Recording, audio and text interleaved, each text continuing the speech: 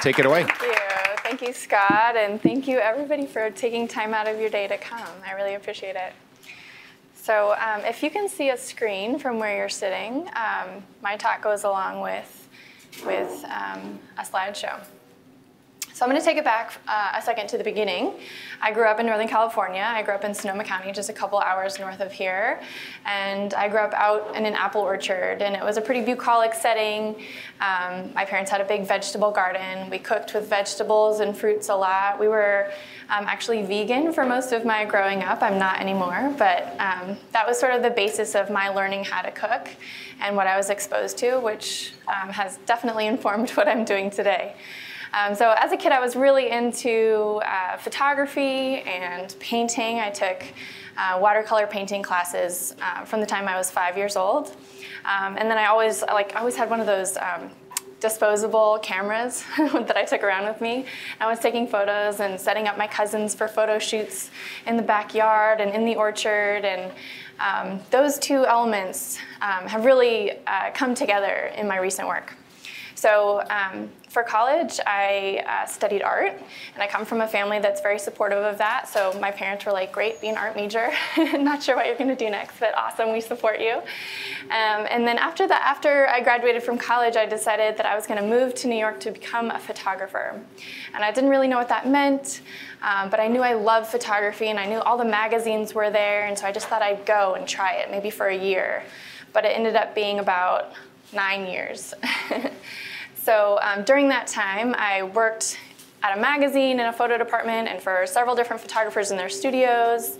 And I also babysat and worked at a restaurant and walked dogs and did a million things to try and kind of be an artist in New York. And then finally I decided that I was going to go back to school because I wanted to teach photography.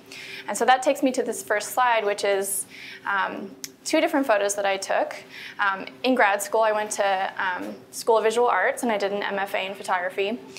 And they sort of said in the beginning, go out and take photos of whatever you're drawn to, and then bring them back, and we'll see what your focus might be. And I just kept seeing myself taking photos of food. It was just all these colors and textures, and I was just so drawn to food in general. But because I was vegetarian, I ended up shooting a lot of desserts because they're colorful, they're vegetarian, they're delightful to shoot, they have all the texture. But I wasn't really satisfied with just taking a photo of them like on a table or on a white backdrop. So I started playing around with these other elements. So this photo right here, or these two photos, are pages that I took out of magazines, and I propped them in the back of a studio setup. And I was trying to sort of create this little fantastical world for a dessert. And I wanted them to be funny and silly and colorful and playful. So this is just the early days of my photography, and I think it's actually very similar to what I'm doing now. There's a lot in the middle, though. So here's a few more of those dessert shots. You can see there's different pages from magazines in the backdrop, sort of pretending as if these desserts are placed in an old palace or in a grand ballroom. So these are examples of two different photographers that I was really influenced by at this time. The one on the right, the watermelon, or sorry, on your left, is by Irving Penn, who is a famous photographer. He shot a lot for Vogue. He did a lot of fashion, but also a lot of still life. And his images are very much set up, very purposefully styled and put together. So that watermelon is perfectly placed there with that bread in the foreground and those grapes in the background, and that was his setup shot. Versus the other shot is by Martin Parr, and he's a photographer who is still working today, and he's a photojournalist. So a very different way of thinking about photography. Roaming around maybe at the farmer's market or at a restaurant or wherever you happen to see food, and just trying to snap a quick photo and hope you catch that magical moment. So I was somewhere in between these two worlds of thought. Like, I loved being out at the farmer's market and grabbing, getting some great shot of a girl in a red dress behind the red apples and think, oh, I caught that moment. That was satisfying. But also I really enjoyed the styling and the setup of the photo. So through grad school, I was sort of playing with those two sides of my interests. This was my thesis project when I was in grad school, and I had read an article about this chef. His name was Will Goldfarb, and has anyone heard of him? He has a couple of cookbooks out. He's still working. I had read this article about him, and he made these amazing desserts that I was totally inspired by, and I thought, I have got to go to this guy's restaurant. So I went down to Soho, and I just got a seat at the bar one night by myself, and he was behind the bar, and I started talking to him, and I'm very shy. This was like not in my comfort zone, but I was like really drawn to what he was doing with food and colors and ideas and translating that all in the kitchen space. And so I asked him, pretty bluntly, I said, I'm a photography student. I'm looking to photograph some really interesting desserts. Would you be open to letting me photograph what you've made here? And he was really receptive and so nice and invited me to come. And I spent months going into the restaurant and photographing his creations.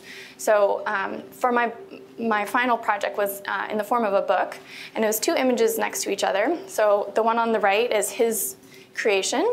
And then I used all the ingredients from that dish and did my own sort of collage interpretation of that dish. So those are the ingredients that go into that dish in a sort of abstract presentation. So here's a couple more of those.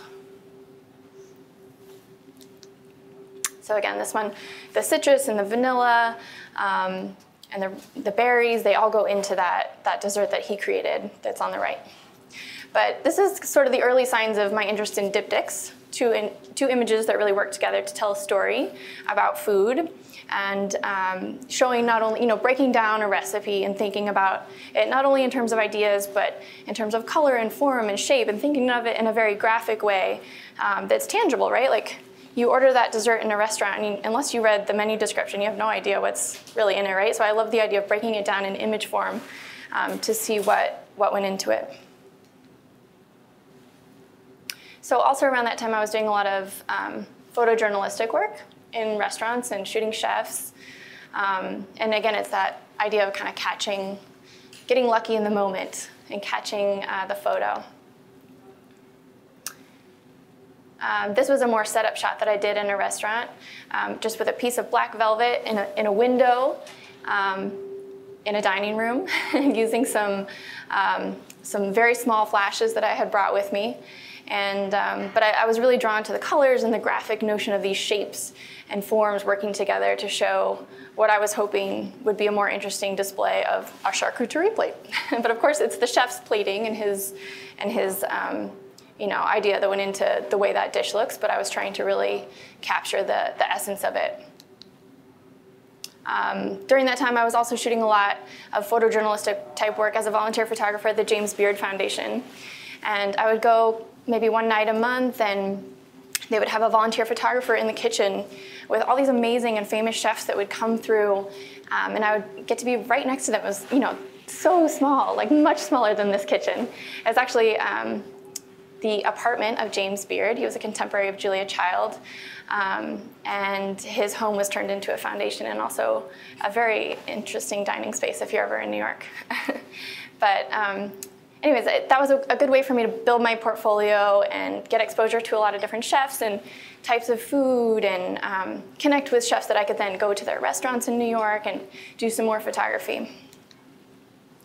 This was my first magazine cover of Edible Manhattan, some soup in a window, and again, is that kind of photojournalistic type shot that is somewhat set up, but also photojournalistic. And this is my first shot in the New York Times, which was a big goal of mine. This was in 2007, and I was so excited to photograph this restaurant. I ran in the dining section. So when I finished grad school, I started teaching. So I had a degree in photography, and Photoshop was sort of my favorite part of all of that. And so I started teaching digital photography in Photoshop at FIT, the Fashion Institute of Technology. And I was teaching photography and also freelancing as a food photographer, mostly food photographer, some other kinds of photography too, during that time. This was a restaurant shot that I did as a freelancer. And if you'll take a look at the kind of style and lighting of these shots,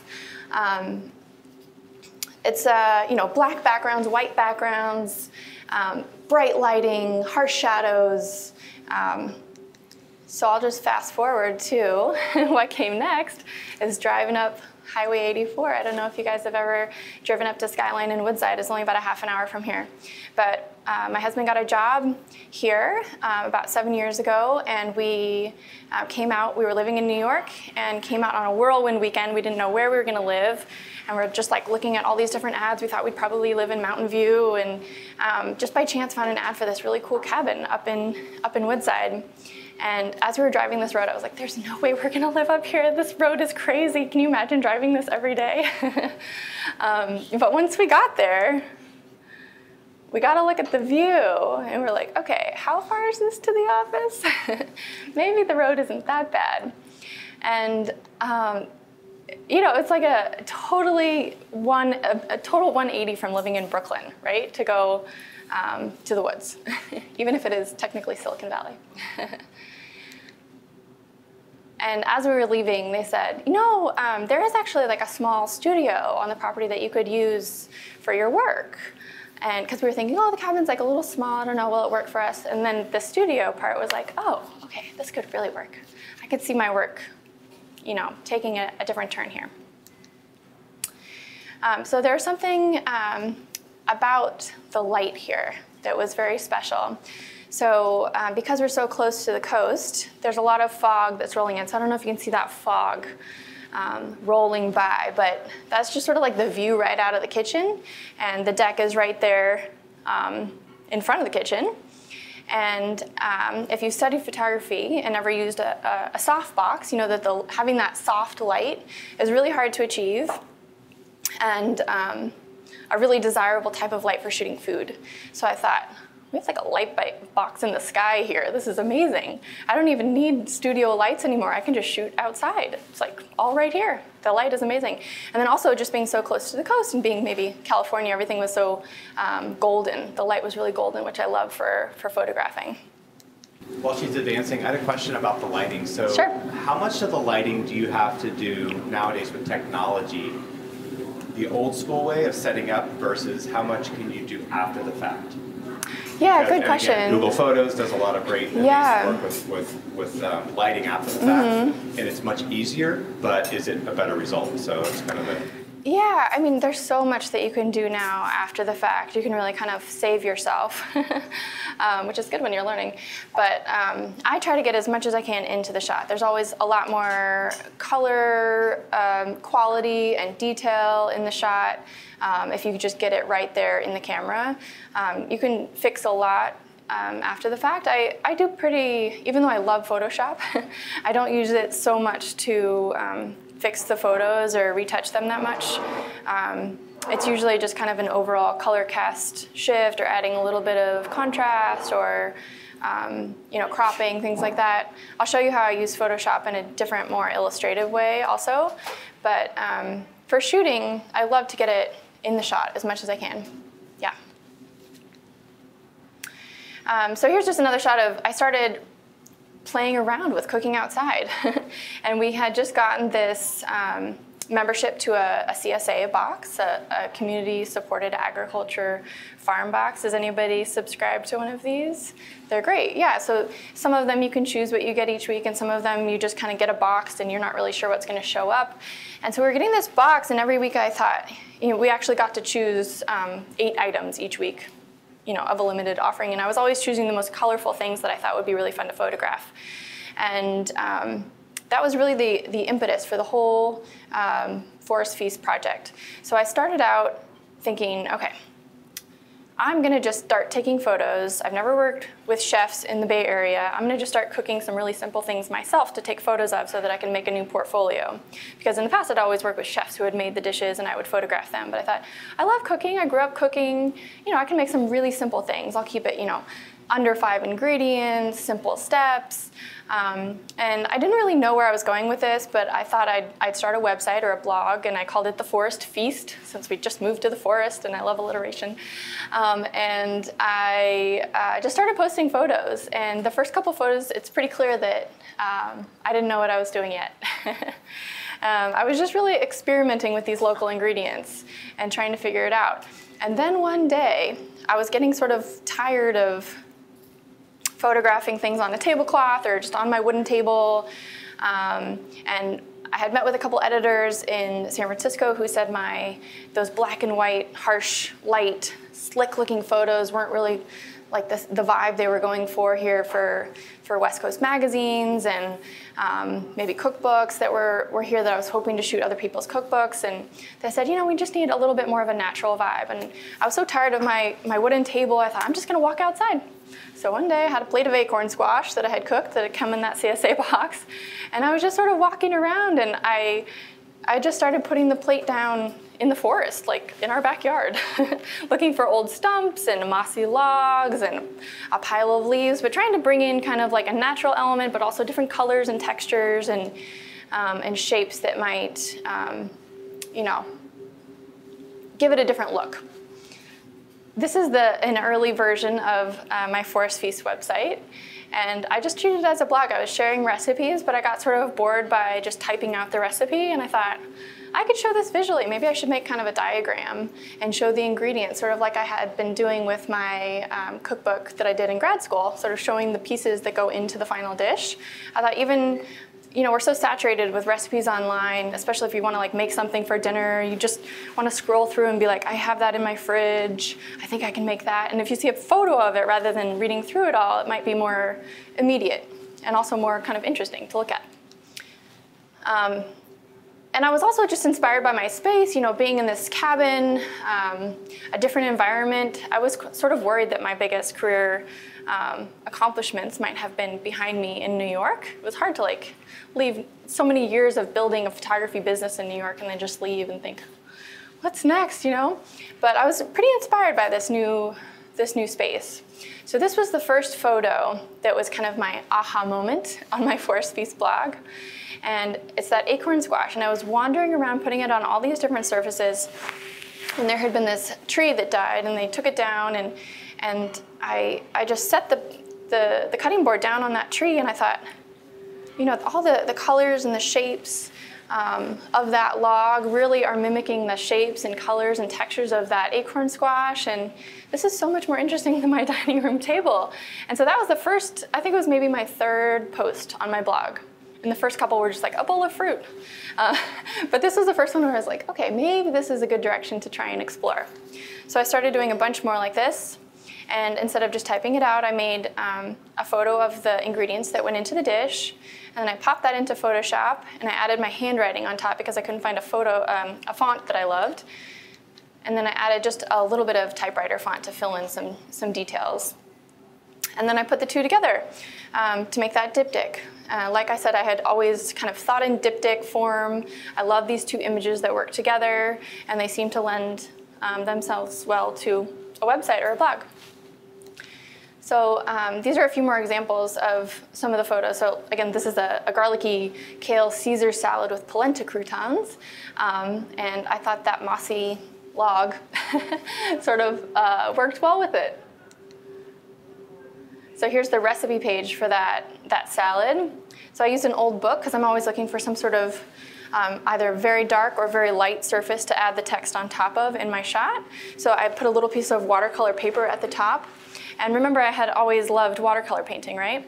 But I always did it as a hobby, painting little postcards and mailing them to people. And I always thought, as a professional artist, you should probably choose one medium. Like, I chose photography, so I'm going to stick with that.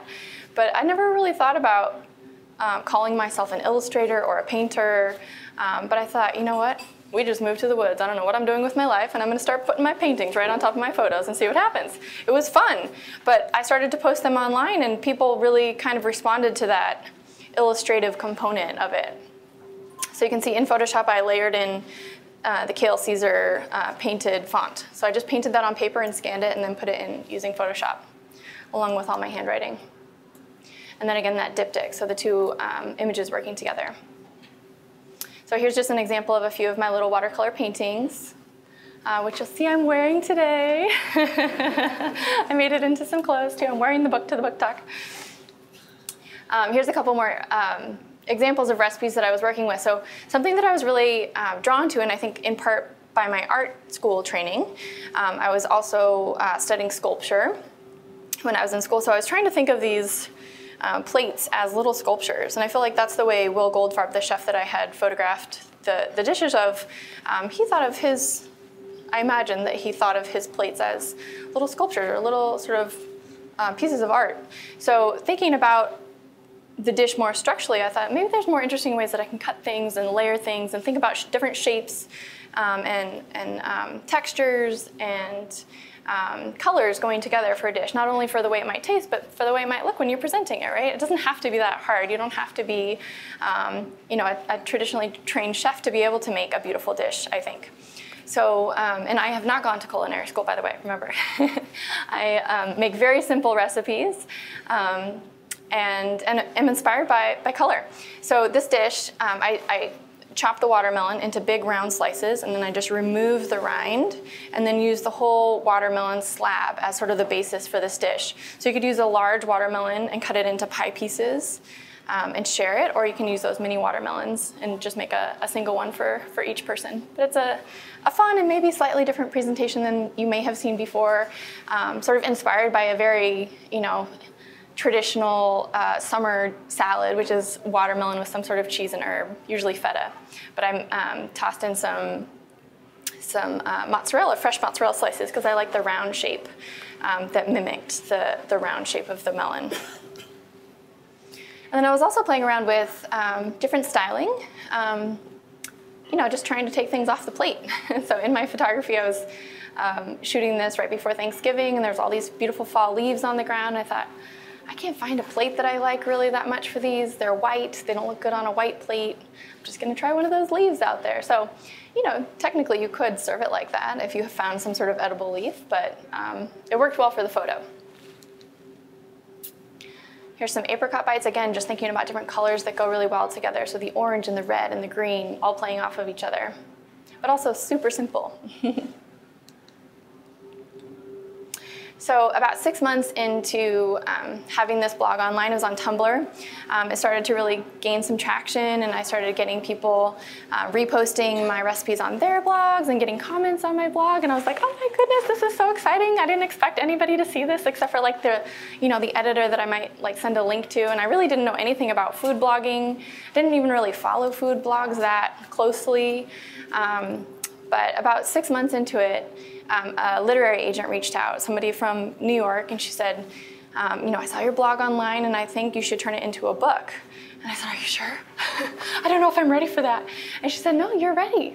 Look at your images right next to each other, those diptychs, those two vertical images right next to each other, they lend themselves perfectly to the pages of a book. Like, it's already a book.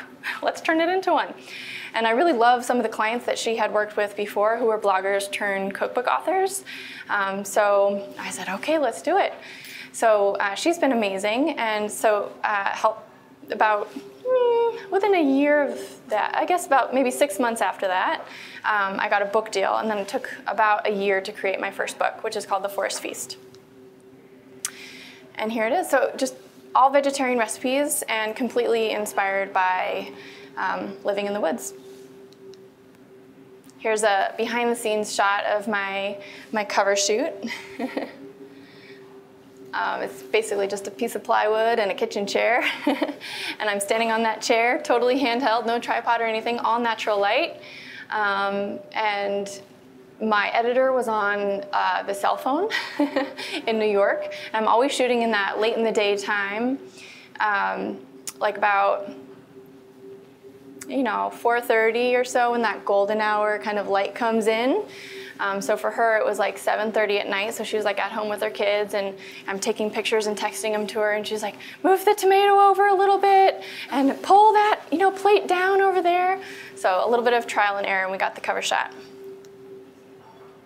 That was during the cover shot. But it's just, this is a one-woman show. It is me in the backyard.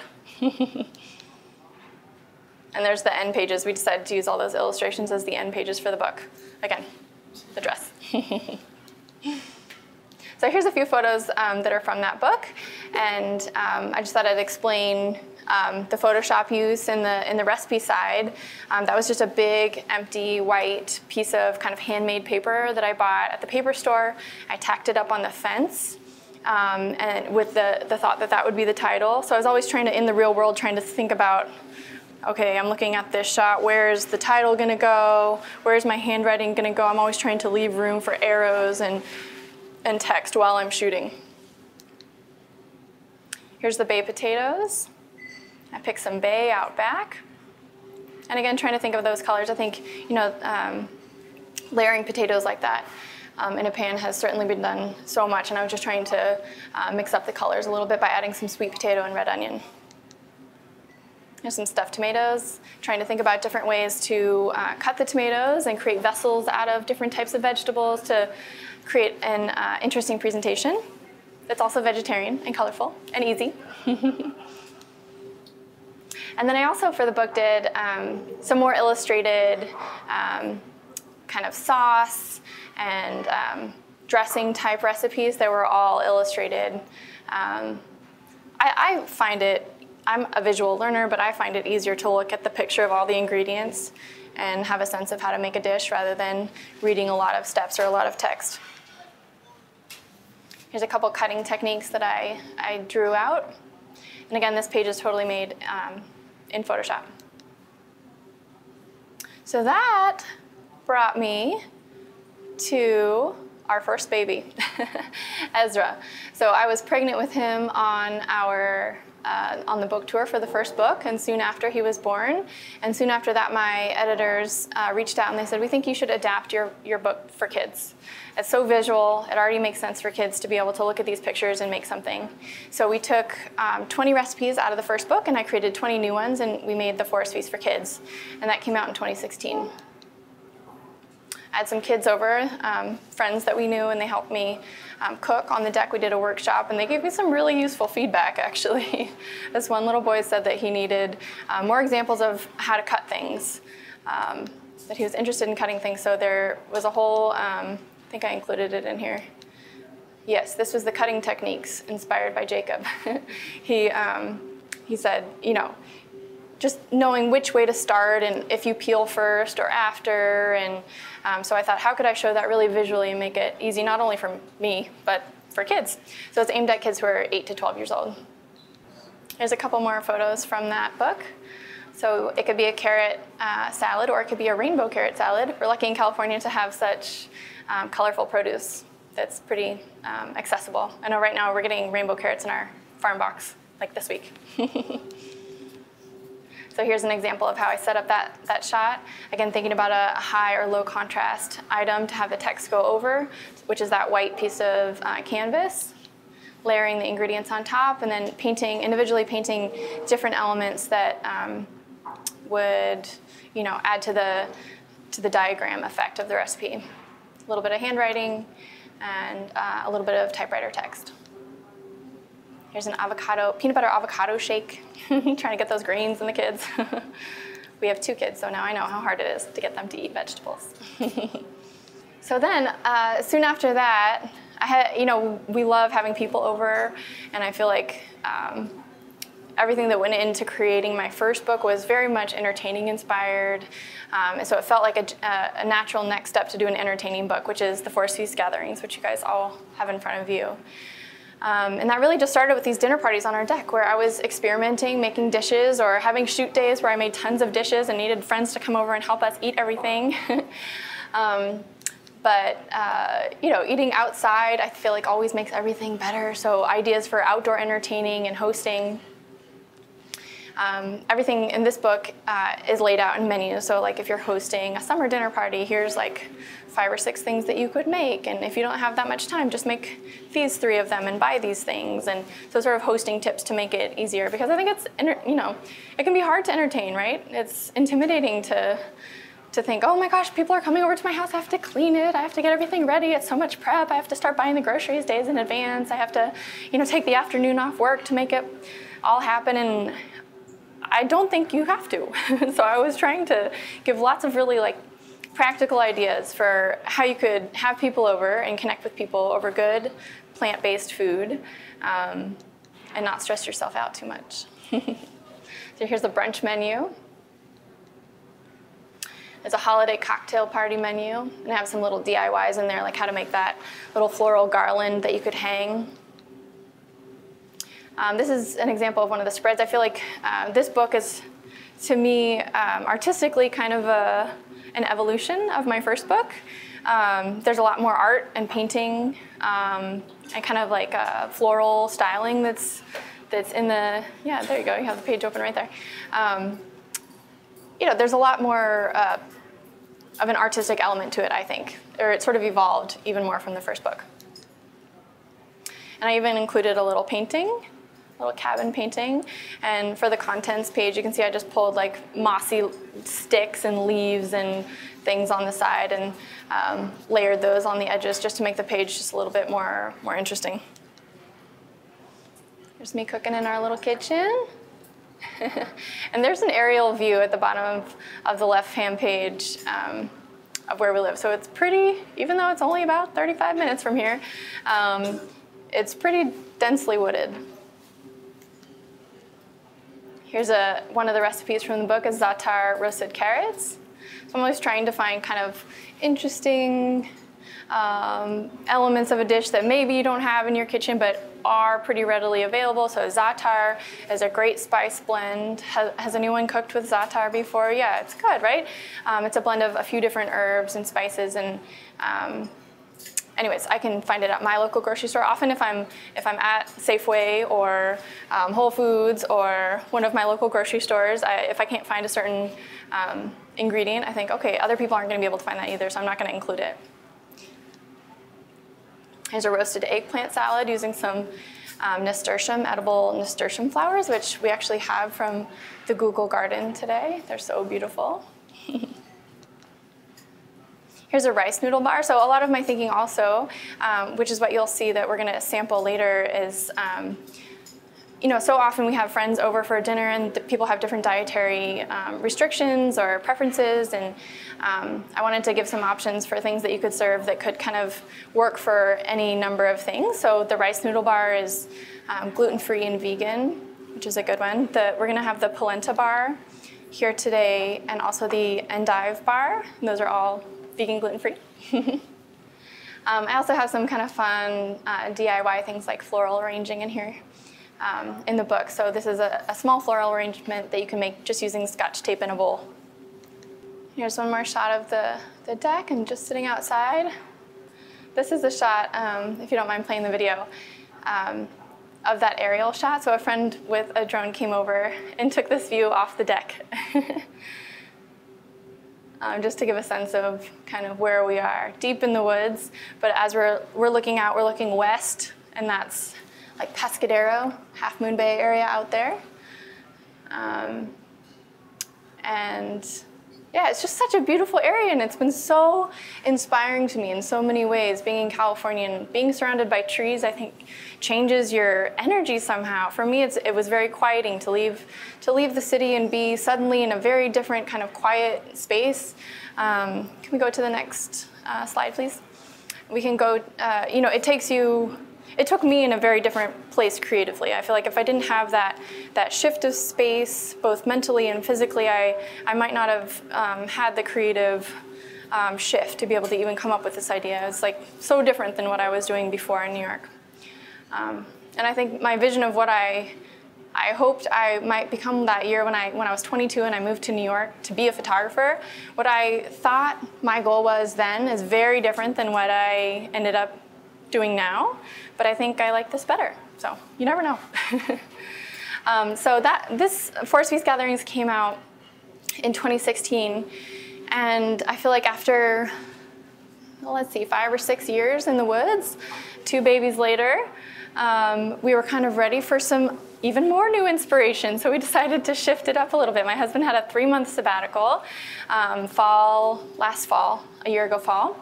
And we decided to go to Europe and spend 3 months traveling with our 2 kids. So we had a baby and a toddler at the time. And we decided that we would go to Barcelona first to get back a little bit of that city vibe. So we spent a whole month in Barcelona. Then we traveled along the French Riviera, and then we did a big road trip around Sicily, and also hit up northern Italy, the Liguria area. And then we ended the trip with about a month in Portugal. And so that whole experience, I went into it with the hope of making a Mediterranean cookbook. So through that whole trip, I was taking lots of photos and tasting lots of things, of course, tasting vegetarian things, but keeping an eye on the traditional meaty things to think about how I could sort of, shift things to be vegetarian, take traditional local dishes, but put a twist on them to be vegetarian. There's just me having a glass of wine in Cinque Terre, having a grand old time, having some coffee. And this is what I actually look like most of the time. Baby sleeping strapped to my belly with a camera in hand. But it was an adventure, and I learned so much about food and travel and exploring local flavors. This was the farmer's market in Antibes in southern France, like right near Nice and Cannes. Has anyone been there before? Antibes? Yeah, so beautiful. It's amazing. Everyone should go there. But we stayed right next to the farmer's market there, and we would go every day. And we kept buying the radishes. They had these beautiful, just these beautiful radishes that we would buy with like the butter from the farmer's market that probably was made not too far away. And the flavors were so intense because everything was just so local and so, plant inspired, even though, of course, there's lots of meat in French food, but the use of vegetables, even in winter, was very impressive to me. So I took note of different foods grown there and then took it back to our cabin in the woods to develop recipes based on inspired by not only the dishes, but the produce grown in the places that we visited. So this was a dish inspired by that Antibes market. They had the most incredible cherry tomatoes all on the vine, just like all lined up perfectly at the market. And so I roasted them and put them with some torn mozzarella and capers and a little bit of lemon zest and some really good olive oil sprinkled on top and flaky salt. And you just put it on a little piece of French bread and it's delicious and so simple. And here's another example. So these are recipes in my upcoming book that will be out in September, and it's called The Forest Feast Travels. And it's totally based on this whole trip that we took. So this was part of our Sicily road trip, and this is at the top of Mount Etna, the active volcano. And this was a region known for its honey and pistachio production. Even at the top, like in the lodge at the top of the volcano, that whole honey tasting. It was all like local honeys. So cool. So I thought, what can I do with like honey and pistachios? And in my other books, I always have a shortbread recipe. So I thought I'm going to combine the honey and pistachios into my shortbread recipe and have that be inspired by Mount Etna. And there's that shortbread. And I'm always like scavenging for dishes and looking for different backdrops for a lot of the backdrops in the next book because I didn't want them to be on moss because we weren't talking about the woods as much anymore. I printed out large posters of a lot of the photos that I took while on this trip. So I intentionally, while we were traveling, took photos of cool looking walls and tile and rock and just all kinds of textural backdrops, and then printed those out really big, and I used those as my backdrops because it just wasn't feasible to shoot all the food while we were traveling. So this is pasta alla norma, inspired by Taormina. Here's a beet pasta where you just grate raw beets and mix them in. This is a pasta making class in Italy that was so much fun. I had tried many times to make pasta from scratch. Has anyone made pasta from scratch? Yeah? Good results? I found it so challenging. I don't know why. I just couldn't get like the texture quite right. Like all by hand. I didn't want to use like a pasta maker attachment or anything. But anyways, I took this class and it's just eggs, flour, and like a very small splash of water. And that's all you need. It's delicious. So, Chef Luca in Manarola, Italy, helped me with the fresh egg pasta recipe. A couple more shots from the book. So I did some paintings kind of inspired by the tile, especially Lisbon had amazing tile everywhere. So this is a shot from a wall in Lisbon, that tile backdrop, and then I sort of used that as inspiration and also painted some tile-like backdrops that were watercolor. And again, sort of mimicking the watercolor pattern at the top based on the tile that I used in the shot. Here's an action shot, shooting in Italy. This is a little video if you don't mind playing. So this is, everybody was drinking spritzes in Italy, Aperol spritzes, which is like this bright orange liqueur with a little champagne or Prosecco and a little seltzer. So I had to include that. I did a slight variation on it, but it was inspired by these Aperol spritzes that we tried in Italy. Did a really fun wine tasting tour in Italy, hiking in the vineyards above the ocean. The very, very small family wine producer that we tried their wines. And there's the cover of the book, Forest Feast Travels, that comes out in September. So then just as a continuation of my Forest Feast work, I also have some stationery, which has been really fun to develop, and a different kind of creative outlet for me. I'm thinking about how my illustration and watercolors can be used to create different products that aren't cookbooks, but still kind of maybe help inspire people to cook or take notes about food, or I'm just always trying to encourage people to think about, being creative in your daily life. It's not always so easy to do that, but I think there's certain things that can help. Like cookbooks. They inspire me. Some placemats that were made with my watercolors. And some more kind of product sketches that I'm currently working on. For dishes and tablecloths and things that I'm dreaming about but haven't made yet. Except for I did make some clothes. This is a photo that I took of a really big orange tree in Sacramento.